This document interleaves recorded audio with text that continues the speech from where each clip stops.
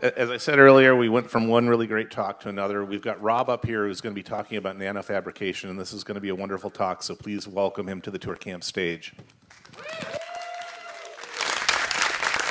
Hi, everybody. Thanks for coming. If you were at ToorCamp a couple of years ago, you would have seen me on the stage talking about this crazy ancient microscope that I inherited. It's a scanning electron microscope. It was made in the 1980s. It was right around 1980. I was alive, but I was not that old in 1980. It had a lot of problems. I talked about all the crazy problems that I had to go through to get this thing working again. And immediately after ToorCamp, it ran into another really difficult problem. And so that's what I want to tell you about, which is this kind of scope is, can I just see a show of hands? Who here has any experience at all on scanning electron microscopy? See, this is why I love ToorCamp, my God. And it's not just people in my hackerspace who have played with this scope. I mean, like, there's people out here. So hands up if you've used a thermionic. Hands up if you know what a thermionic is. Maybe we'll start there. Okay, I'll get into the differences here. If you have played with a scope in school, at college, whatever, by far the most common kind of electron emitter is a thermionic emitter. It's basically a light bulb. You have a little loop of tungsten wire, you pass a current through it, and it emits photons and electrons. This scope is uses a different kind of technology called an FEG. An FEG is a field emission electron gun. So in your thermionic, this represents a little loop of tungsten, just like a filament in a light bulb. That's a really common kind. Pass a current, it makes a beam of electrons. It makes a cloud of electrons. You use electromagnetics to form it into a beam and accelerate it. But the tighter you can get this little hairpin, the smaller you can make the effective spot. So there are other kinds of technologies that will make tighter and tighter spots. Another kind of technology is a Lab 6, a lanthanum hexaboride crystal, where you're actually using the edge of a crystal that was grown to emit electrons. And then down at the other end here, we got the FEG. The FEG is a single crystal of tungsten that has been etched to be atomically thin at the end to provide the smallest possible point and therefore the greatest possible magnification. So the difference in technology here is vast. Like this, I take a piece of 0.1 millimeter tungsten, I bend it in a loop, I spot weld it onto an emitter, and I'm good. This is a $5,000 piece of machined tungsten. So my challenge after ToorCamp was my emitter died. So what am I going to do now with this thing that I've sunk a year into? And well, this is what the emitter module looks like when you've removed it from the scope. This was a very heart-rending exercise because I knew that as soon as I cracked the copper seal that holds this thing in place, I was in for a very expensive repair if I couldn't do it myself. So this thing, like, to give you a sense of scale, it's about the size of this microphone. The tip here is it's very smoothly polished. It's an anode. It's in the thermionic. It's called the Venelt. You have here, let me just go back for a second. You have all of these basically work in the same kind of principle. You have something that makes electrons happen, and then you have this Venelt, this surrounding piece, and there's a high voltage potential between the two. This whole thing is in a vacuum, and an acceleration happens between these 2 points, so the electrons move down the column. And when I say column, the column is actually quite tall. In here, the FEG is up here at the top, so there's a little tiny point. For an FEG, you need to be at ultra-high vacuum. So this is a 10 to the minus 9 torr, which is very difficult to achieve. I'm not going to get into all of that. That was the last talk. This talk is about what the hell do you do when the thing is broken. So you have your electrons are emitted here. They're accelerated down a tube. There are various electromagnetic coils that steer and focus the beam. Your sample is down here. The electrons hit the sample. They reflect off into sensors, and then that's what turns into your picture. So what I had to do first was rip this thing out. So this is all porcelain. This is a razor-sharp edge that is a knife edge that's going to dig into a copper gasket. That is the only thing that's strong enough to withstand the atmospheric pressure to keep you at ultra-high vacuum. The whole system has to be baked to remove the water vapor and extraneous air molecules out of the system. It's really difficult to get the vacuum back once you've cracked this. So once it was open, like, well, I got nothing to lose now. Let's keep digging. Let's see what's inside of it. So if I take the top of the vent off, so if I unscrew this thing, what you end up with is this. So this is a little loop of tungsten wire that's 1/10 of a millimeter thick. And on top of it is this little tiny stick here. And on top of that, there's a little tiny point. And that point is 1 or 2 atoms of tungsten thick if it were a good emitter. This one is a broken emitter. So just to give you a sense of scale, that's how big it is. We've got 8 millimeters across. We've got 1/10 of a millimeter here. We've got 1 millimeter here. And then it goes down to, it goes down to 500 picometers on the end of that. Yeah, so 1/2 nanometer is what we're trying to go for. I called a couple of different places saying, hi, will you take pity on me? I really need one of these modules. They don't really make cold cathode FEGs anymore. They're kind of finicky, and it's a lot easier to use the Lab 6s because generally you're not going down to 600,000x magnification on a day-to-day kind of basis. And you want your grad students to be able to just turn the machine on and do the thing, right? So Lab 6 will get you down to, 50, maybe even 100,000x, which is more than enough for most people's application, and it's not as finicky. But me, I want to push it as far as I can possibly go. So of course I want to manufacture one of these things.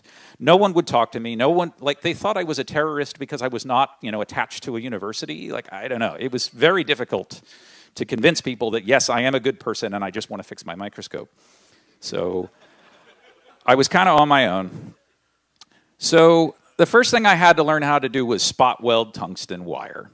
And this was my first attempt. I needed a spot welder, so I made a spot welder. We ripped a microwave oven transformer out of a microwave. I had some help from my shop mates. This used to be thousands of windings of copper, and we chiseled the thing out of there and put in some double-aught copper. So this became a step-down transformer. Instead of stepping up to 3,000 volts, it steps down to about 1 volt at many, many, many amps. And we stuck a foot switch on it. It comes out here to a couple of tungsten electrodes, and I figured, okay, I'll clamp my thing in there and I'll hit it and we'll see what happens. So this is a magnification of those 2 tungsten electrodes coming together, and then this is the loop of wire, and this is the little tiny 1 millimeter piece, and that's an infrared, and you could see, okay, I'm spot welding tungsten, great. Well, what I was really doing, though, was I was making a whole lot of tungsten oxide and destroying the piece that I was trying to weld. So I couldn't even start at 1/10 of a millimeter. It was way too small. That's like, human hair-ish, right? So this is 1/4 of a millimeter because I thought I would start easy, start with something I can at least see. And I couldn't do it. It was terrible. It forms a very brittle weld. This is the original emitter for scale. So you can see it's twice as thick. After the weld, the tungsten would just break.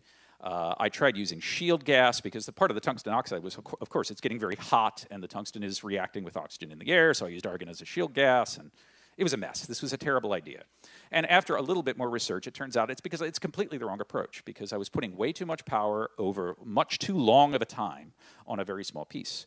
So what I needed was a capacitive discharge welder, where you charge up a capacitor bank and then you quickly discharge it. The problem is a CVD is about a $3,500 device that I knew that I would use a couple of times.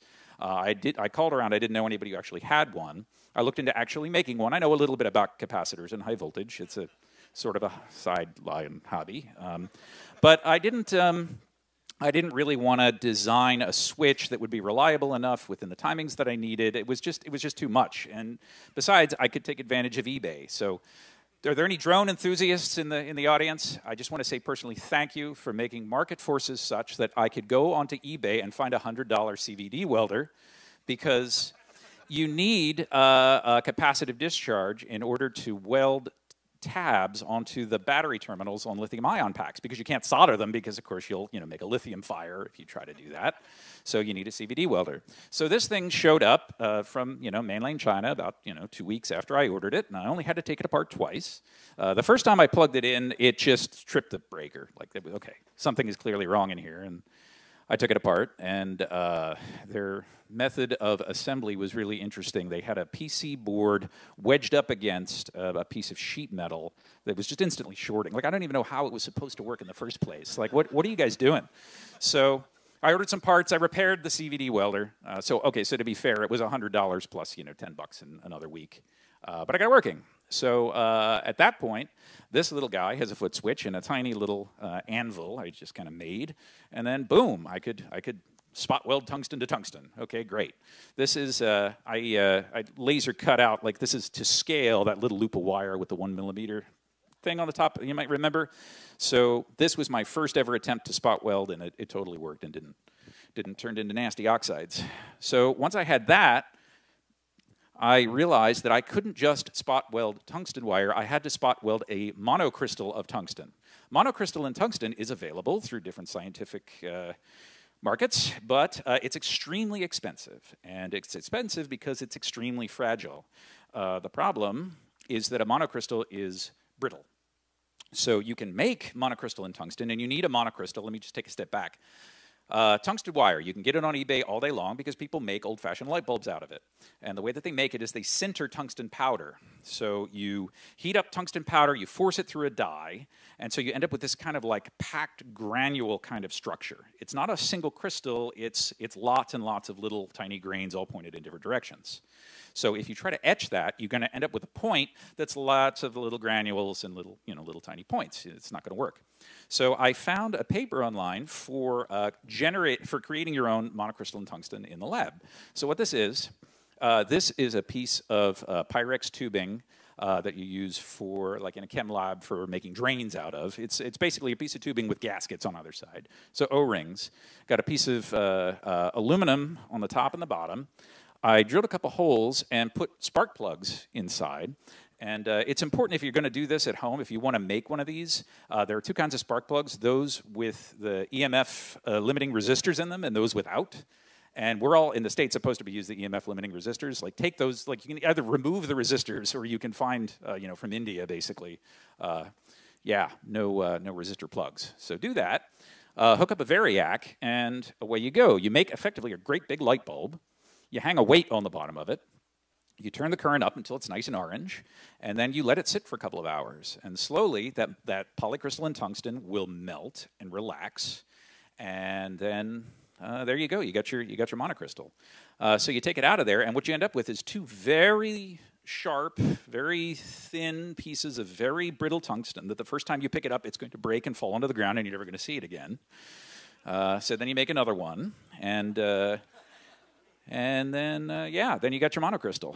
So after I did that, this is kind of what I ended up with. Rather than trying to make one of these from scratch, this is part of my problem. This little ceramic base, this is the only one that I have. It's the working one, and I didn't have it together to try to make one of these yet. That's kind of a back burner project at this point.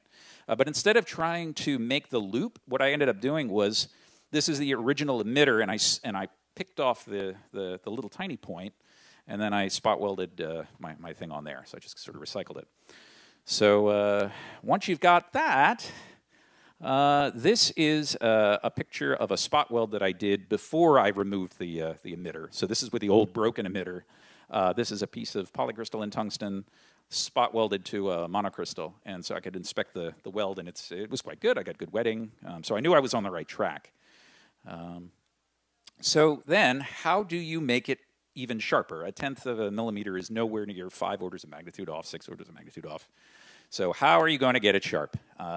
There were lots of people suggested different methods for making it sharp. Some people said just cut it with a sharp pair of tweezers or sharp pair of pliers. That's sharp. I mean, it's sharp enough to go into your finger, but it makes it worse than when you started, because cutters will spread the edge, so it looks kind of flat. Somebody suggested pulling it. Just take it and pull it really fast. And while that's true, you can get a pinch. You can't. I did a bunch of experiments, and you can't get it reliably to a point. And even then, you're still off by about 10,000 times. So the method that I found that works really well is to electro-etch it in lye. So you make about a 3 molar solution of NaOH, of lye. This is just a screw. We've got my little popsicle stick here, a little loop in the point. I just screw the screw down until there's, about 2 millimeters or so of tungsten hanging down into the bottom of the solution. And then you pass a current through it. So you're passing a current through the point into the solution. You got a sacrificial anode of, sacrificial cathode of carbon inside the solution. And I found this method. Fortunately, there was at least one paper that wasn't behind a paywall. This is a thesis from Anna-Sophie Lucier from 2004. And she was writing about, she's a grad student, and they have similar problems to me. They have no budget. So they need to make tungsten points for various different kinds of machinery, not necessarily for an SEM, but I thought that the method might be applicable, and it totally was.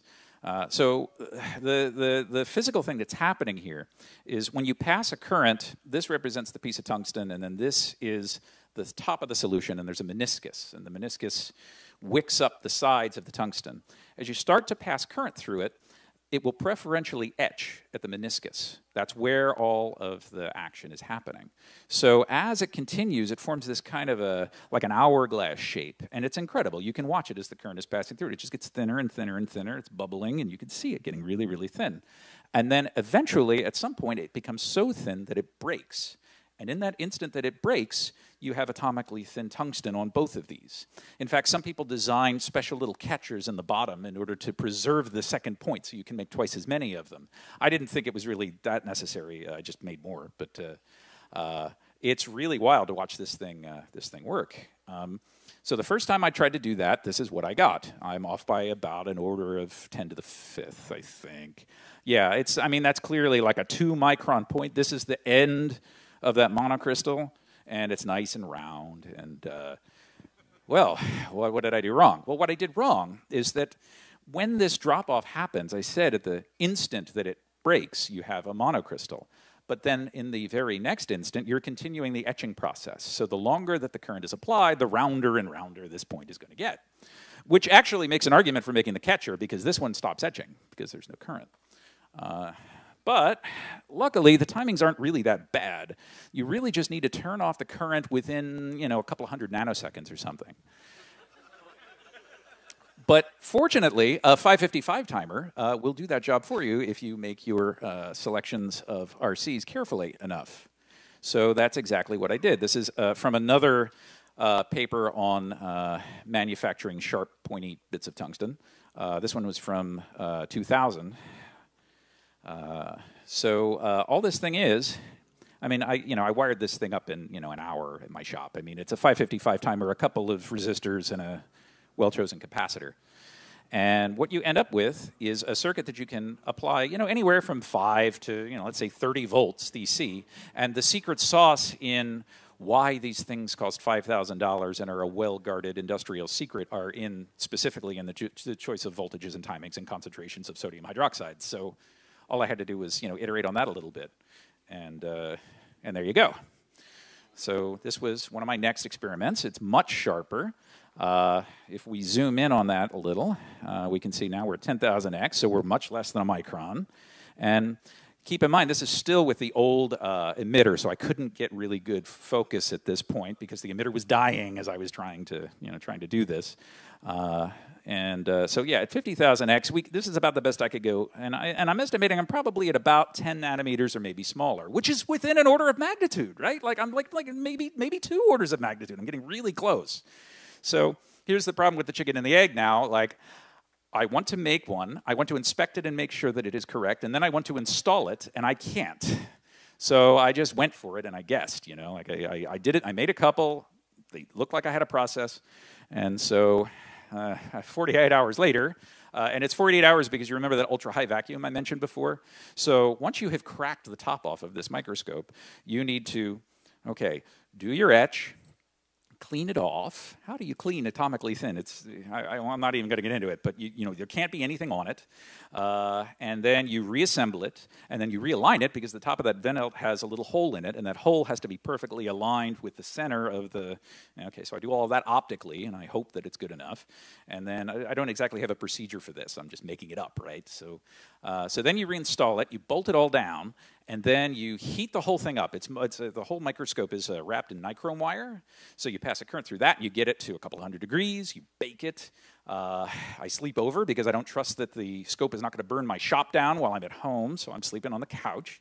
And then the next day, you cool it. And because Boyle's Law, we got PV-NRT, after the vacuum system has removed enough of the intervening material when it's hot, as it cools, the pressure drops down because you're maintaining volume. So if you're lucky and you don't have any breaks in your copper gasket, you will get a very, very, very sharp pull down to UHV. So then you can turn the machine on and see if you get a spot. And hopefully you do, because otherwise you get to repeat all of that. And I got really lucky, and it turns out that it worked. So thank you. So you'll notice that this is a very different kind of thing. Like, this almost looks like math. I look at this and I think this is like abstract. You know, I mean, this is a beautiful Bezier curve, right? No, this is electro etch machine tungsten. Like, someone made this. This is the original emitter. So when I had, remember I told you I recycled the little loop and I popped off the old emitter? I put it on a tab because I wanted to be able to inspect it. And it looks like it goes down into infinity, right? Like, it goes down here, down here, down here, and then boop, like there's nothing. And I mean, at this point, we're at 10 micron. If this is a 10 micron line, like, you're already smaller than light will let you see. I mean, like, even if you had a good optical scope, you couldn't see the tip. There's no way. Not with light. So if we zoom down with electrons, there's your problem. That's what all this was about. This was about it's about a micron chunk of random gunk, and so inside the vacuum system, even though it's as clean as you can make it, there's still random crap that floats around. You know, you're hitting an organic sample with an electron beam, and bits of it fly off, and eventually it finds its way up the beam and then attaches itself to the emitter, and then you have to cook the emitter in order to get that crap back off of it. That's why these FEGs are finicky, because there's this constant interplay between keeping the tip clean and using the tip to image. So this represents random junk, bits of tungsten atoms that have migrated downward over time, you know, and it looks like a little bullfrog on the end of your thing that's supposed to be atomically thin. So now I have a new emitter. Okay, great. So I went kind of nuts this last 6 months, taking pictures, and now I have a bunch of them blown up and hanging up on the wall. So that's what I wanted to make the rest of the talk about. I guess I'm doing pretty good on time.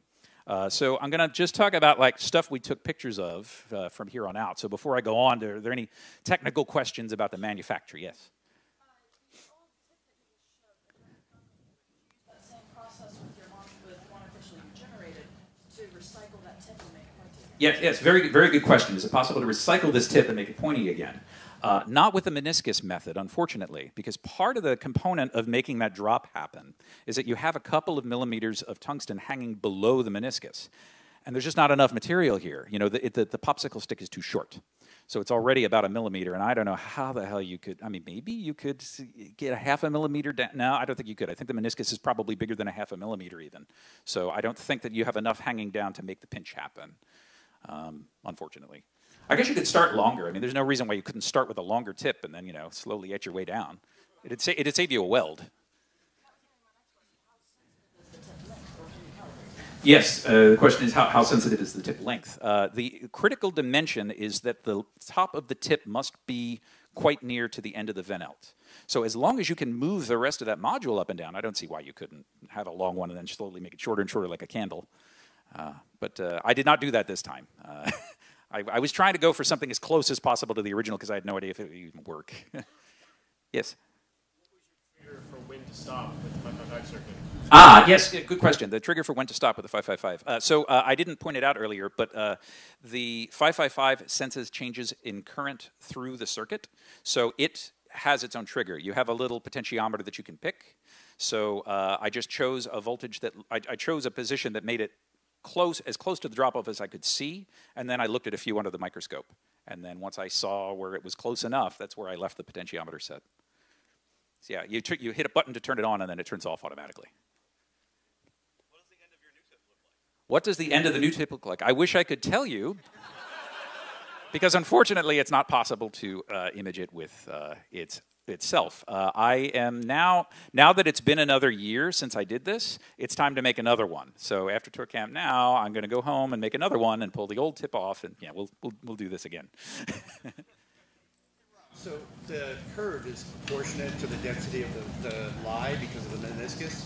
I see what you're getting at, but to a degree, yes, the curvature is proportional to, but it's more than just the concentration of the lie. It's the chosen etching voltage is way more important.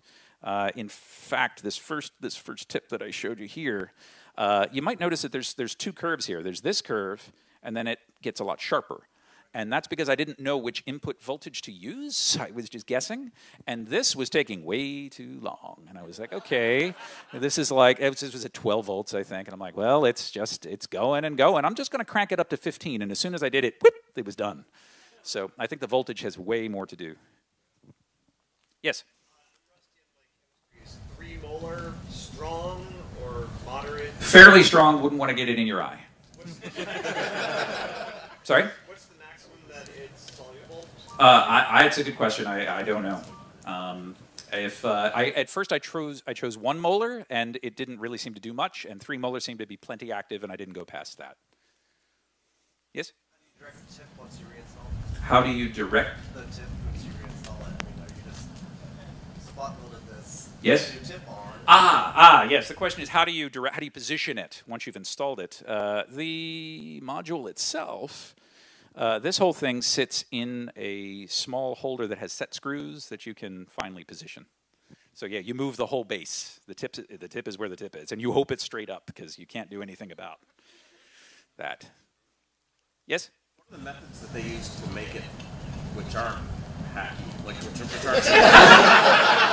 It's a very good question. I think it's a refinement of this process, but I haven't been able to find that out. I don't really know. As far as I can tell, it's a fairly well protected industrial secret. People generally don't make their own FEG tips, and when they come from the manufacturer, typically what you're supposed to do is have an arrangement with the manufacturer, and they come out and service the machine. So they don't have any incentive to have an aftermarket for components. Yes?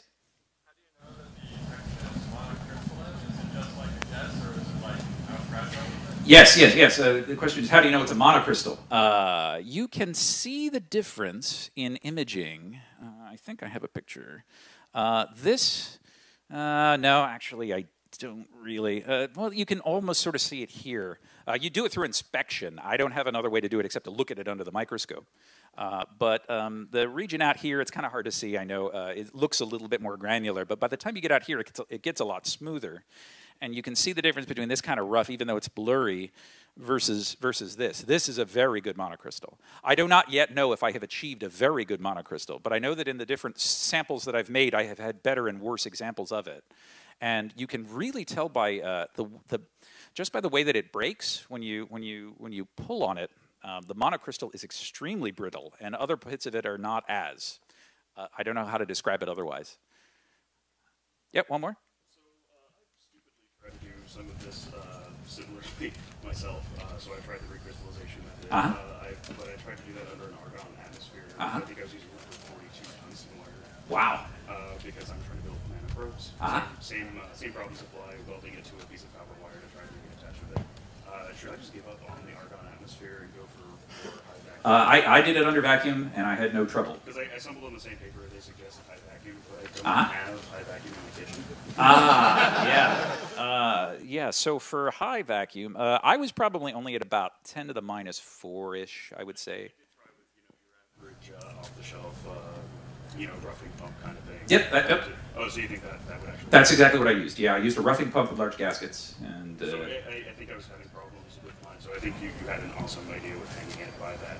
Yeah, the weight makes a big difference. I was spending a lot of time with tweezers under a microscope trying to tie it between 2 electrodes and Yep. I think that was actually a lot of my failure right there. So Yeah. just curious about your input on Yeah, I think 10 to the minus 4, minus 5 seems to be plenty for it. Like I let it glow for a couple of hours, and then I cranked the voltage until it broke. Yeah, most of my terrible light bulbs have made it about 20 minutes or so before they finally give out. You see, Forget the argon. You have insufficient vacuum. That's your problem. Work on your vacuum system. Oh, All right, I'm going to move on to some of the imagery now, and we'll see if there's more time for questions at the end. I wanted to start with something that I thought that you all would appreciate. This is the insides of a YubiKey security key.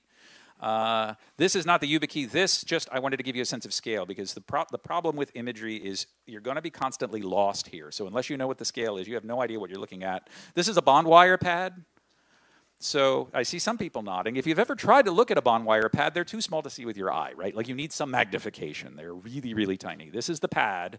So everything that we're going to look at now is about 5,000 times or 10,000 times smaller than this pad, which is the thing that you can barely see. Okay, just to be clear. So this is what happens if you dissolve a YubiKey in strong acid.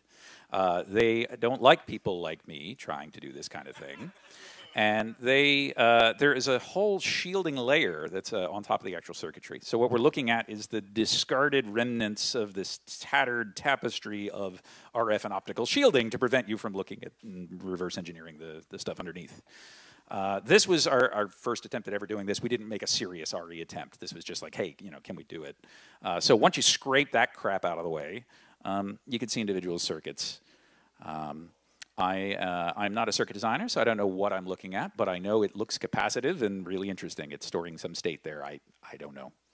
But there's banks and banks and banks of this stuff. Let me tell you, it goes on like Tron for miles. So this is at 10,000x. Once you scrape that top surface away, these are like bus bars. I don't know how else to describe it, but this is like power distribution. So the actual circuits sit on top of this and interconnect different pieces, and some of them are very clearly, plus and minus, but I don't know, it just looks like really cool wallpaper. It's amazing. Polysilicon. Yeah, so man-made stuff looks really geometric. And now I'm going to give you the insect alert. So if you are at any way, triggered by disturbing pictures of insects, now is your chance to close your eyes, because here's a spider. So this guy, he's smiling at you, and look it up. This is an optical picture. This is not the SEM. It was Christmas Day, and I had gone and gotten a Christmas tree. And it was a cute little tree, but I noticed it was kind of dry that year. I don't know why. We just couldn't really keep it alive. But we're going to a Christmas party, and my wife, Phoebe, says, hey, what's that on your hair? And there's a little spider. I'm like, oh, that's weird. Yeah, we came home from the Christmas party, and the tree had hatched, and there were spiders all over the apartment.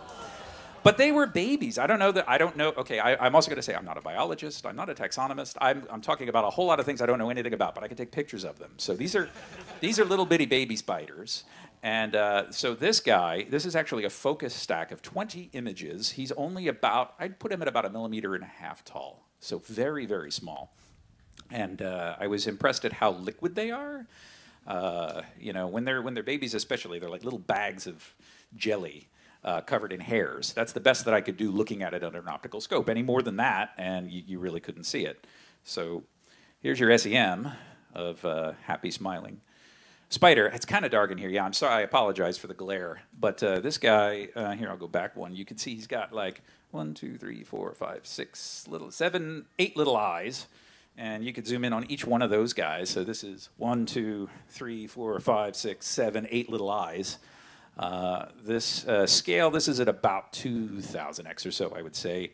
But, each individual hair has lots of little barbs on it. And, like, here's a leg. Like, check out those barbs. Those barbs are on the nanometer scale. Like, these guys operate in a completely different physical universe than you and I are used to, interacting in. Could I train them to do my... That's an excellent suggestion. I think I need a spider army of minions. Possibly. So if spiders don't squick you out enough, here's a mosquito. So mosquitoes have a very different kind of, like if spiders are like the serial killers of the insect world, like these guys are just, I don't know, they're like the berserker. So here's dozens of eyes, right, with little tiny hairs in between the eyes, and the whole thing is very hairy. This is the proboscis here. These were the first couple of images that I took with the new emitter. I was still kind of getting the hang of it. So So I'm going to move on to this, and I wish I had taken a better picture of what this actually is. This is another optical picture. It's another focus stack. It's like another dozen pictures or something, so it's quite small. This is a moth's head, and specifically, this is the dividing line in the middle of the head, and this is one eye. So a moth has compound eyes. It has two large sort of hemisphere kind of globes of eyes, and I was amazed at what happened next with this, because I knew that a compound eye has many cells, and each cell interacts with the light in interesting ways, because each one is like a little part of a honeycomb. Every one of these little dots is like a part of a honeycomb. So, like a radio telescope array. That is, keep that in mind as we continue down the rabbit hole here. Yes, it's a lot like an array of antennas. I just didn't realize how much. So if we start with this little box here, this is going to be this. So we just zoomed in many thousand times. And here are your individual, honeycomb. Got your hexagons. And the first thing that I noticed when I got down at this level is I can't focus on it. It's the weirdest thing. And I'm not even going to get into the issues of focusing in FEG. We can talk offline about how this is not a camera. This is an interactive performance art display of a human being desperately trying to make an electron beam interact with a surface. It is not photography. It is something else entirely. It's a lot of fun if you ever want to come down to the shop. But I could not focus. I could focus on this stuff. You can see this is perfectly sharp. Here's a little hair. Those are disturbing between the cells. Lots of random debris and crap.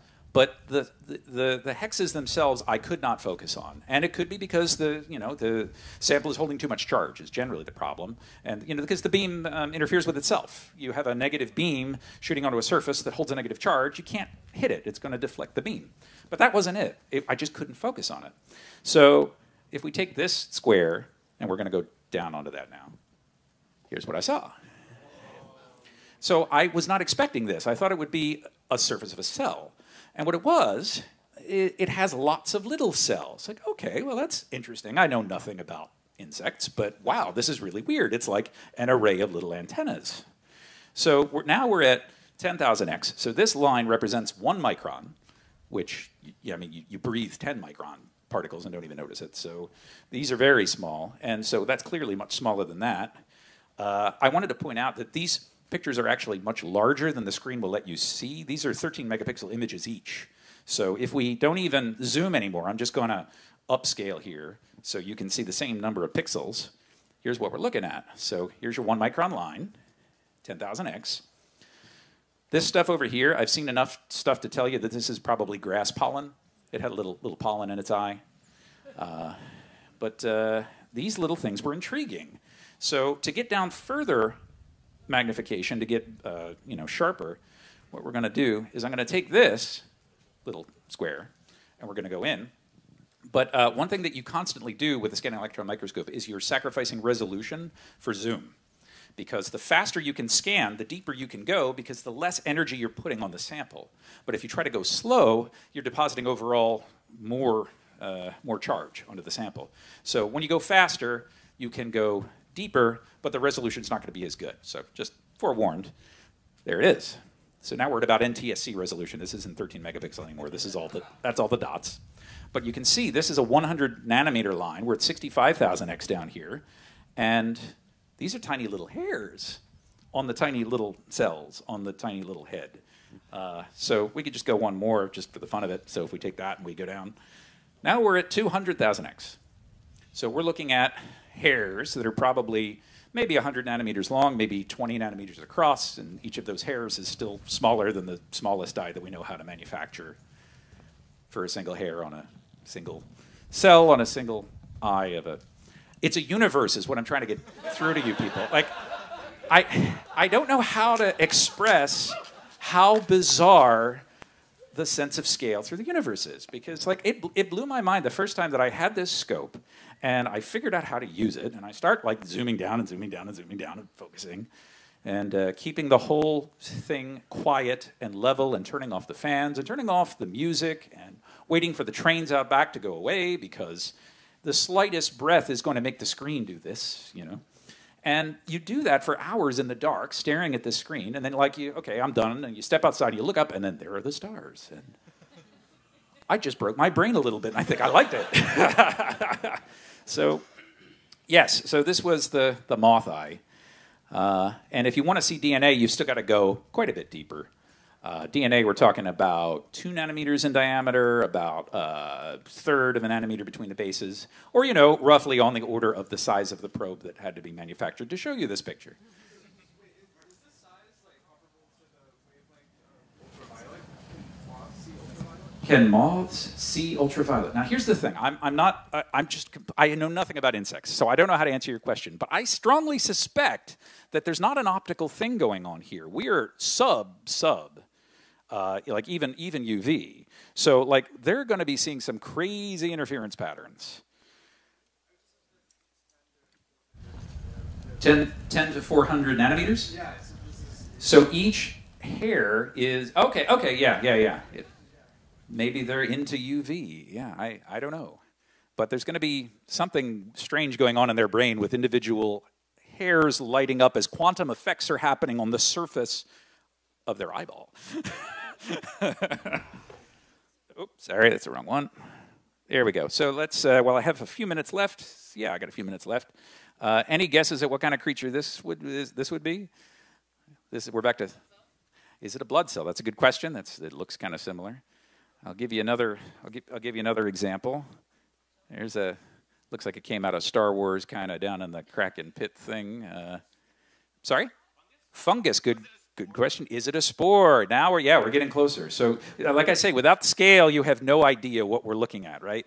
This actually turns out to be pollen. And what happens with pollen, it's like a little, hard case that holds genetic material, and then you go and be really cruel to it, and you stick it in a vacuum. And when that happens, it explodes sometimes.